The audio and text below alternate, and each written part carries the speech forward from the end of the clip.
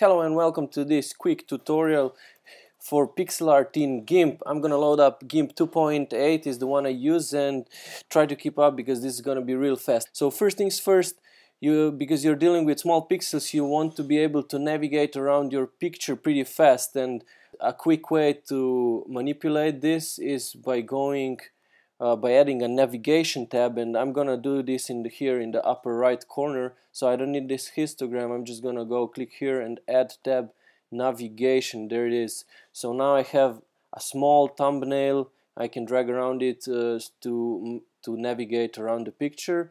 I can use the plus button to zoom way into it. You're gonna be doing this a lot in pixel art. So with this I can easily navigate around the image. But because I don't want to be like drawing something and then going back out to check how everything looks and then going back in and going back out, I also want to add an extra window just so that I have the image open up at 100 or 200% all the time. So I'm gonna get this one a little smaller, go to view and create a new view right on the top. So now I have another window open up, and I'm gonna just set this one to 100%.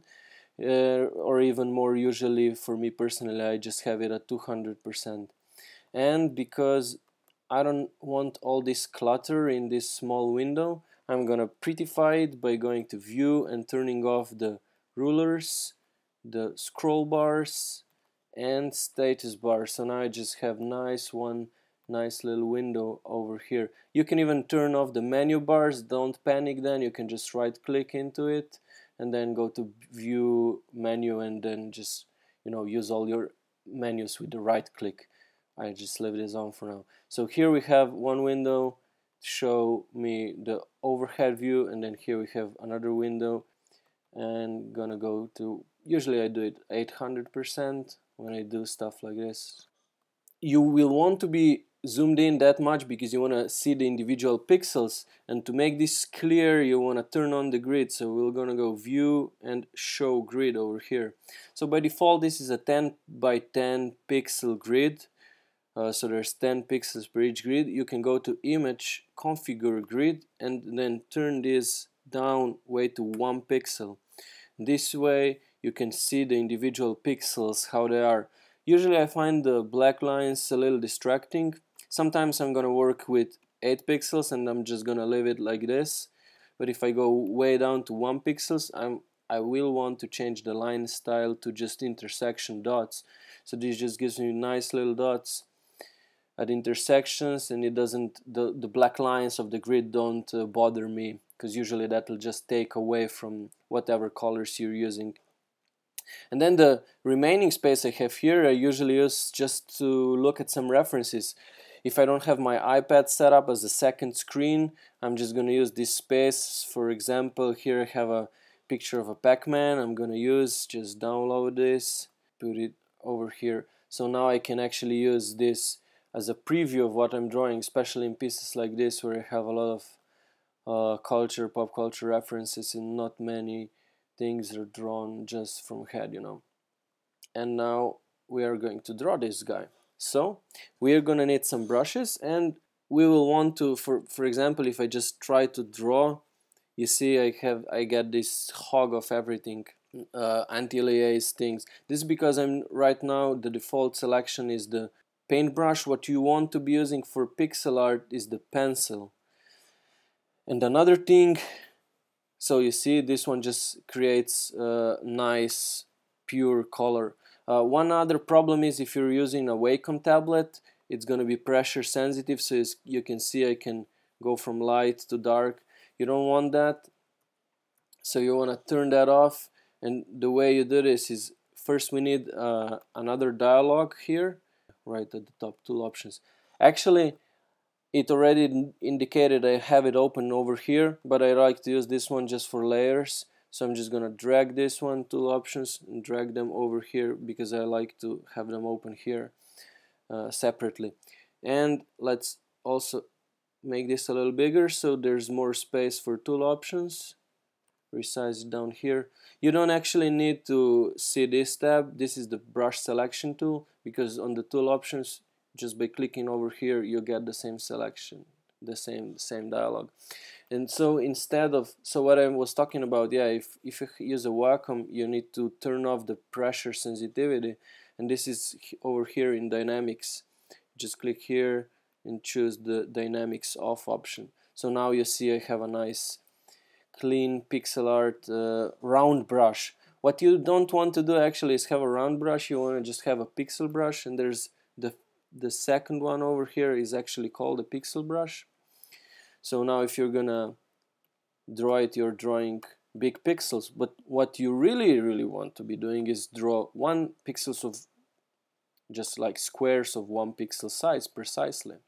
So the problem is here you have size set to 20 by default. You can just do drag on the topper part, get it down to 1, or drag on the, like push on the smaller bar to get it down to 1, or just double click here, set 1, and here we have our default 1 pixel pencil tool brush, and this is what we use to create stuff out. So now I'm gonna quickly draw out, I'm gonna just switch here to black, to default colors, black.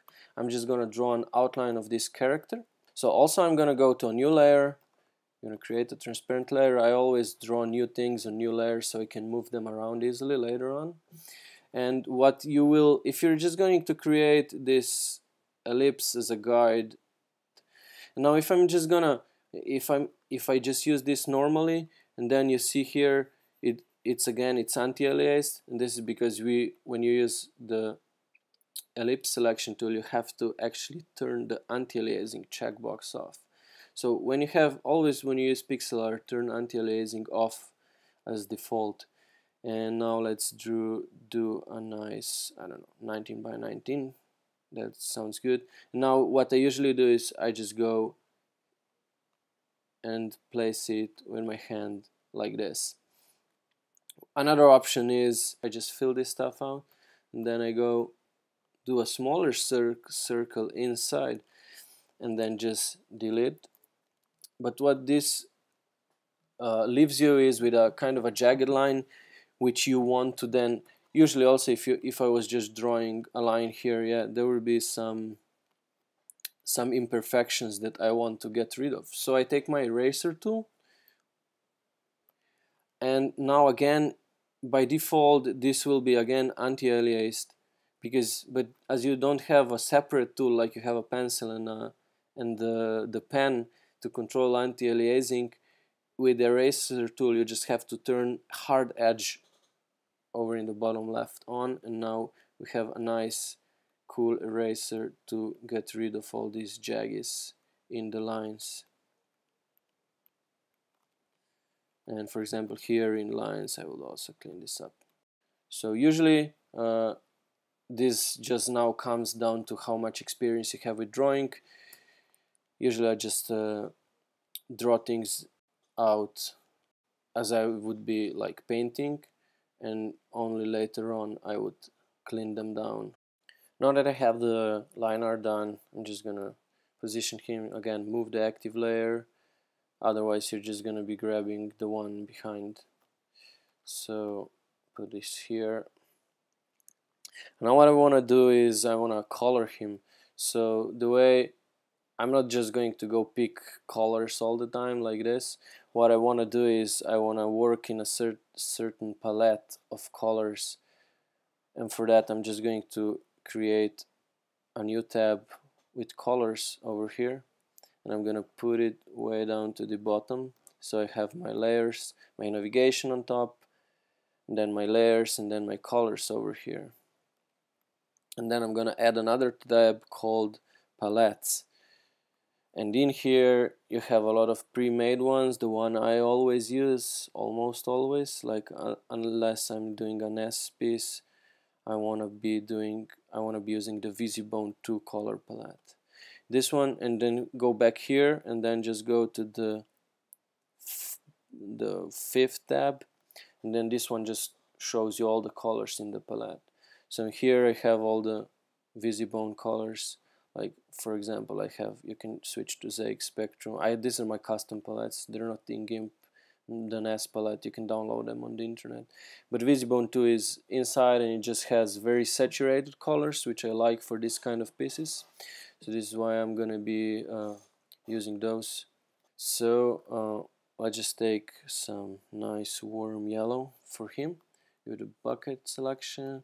Another thing, once you're happy with your colors, once you have a color like in your picture, for example, I have to paint this yellow again.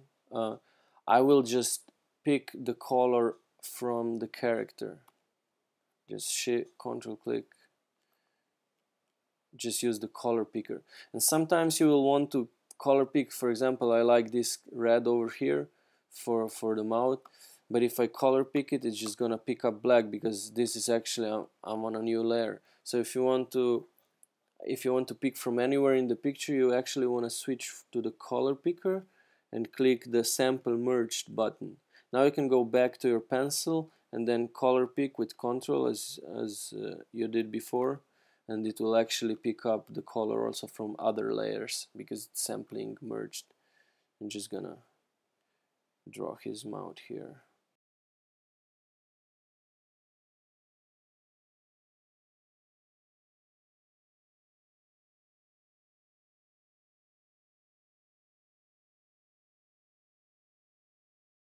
Finally, I want to do the shadow, and I'm gonna do this on another layer.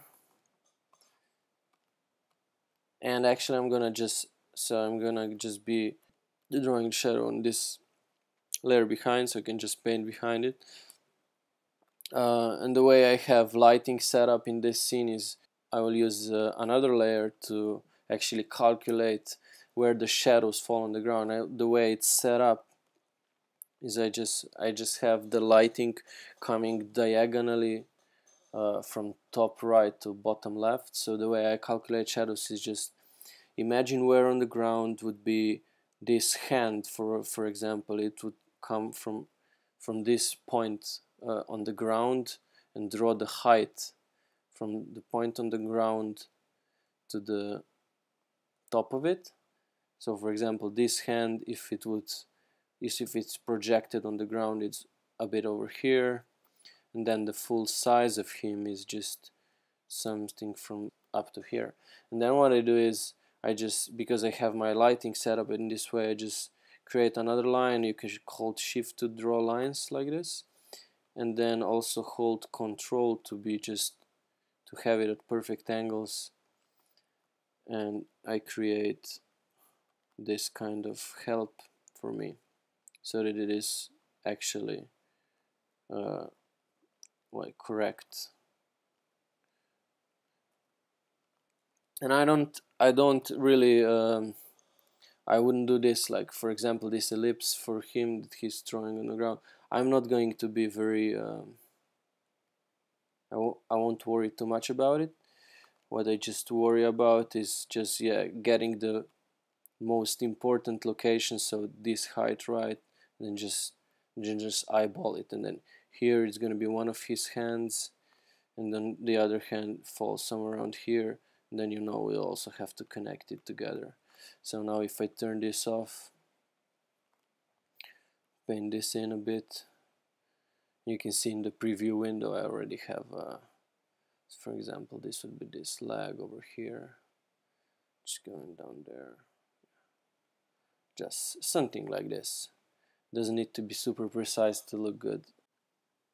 Just before we close up, if you want to save all these settings you did to the tool options and the windows, what you want to do is go to edit preferences, and then here have tool options, click save tool options now, and you can also have the save tool options on exit button checked on, and you're just gonna save every time you quit. But you also want to go to window management and make sure that you have the same here, so save window positions on exit, or if you don't have this on, just click save window positions now. And that's it for this tutorial.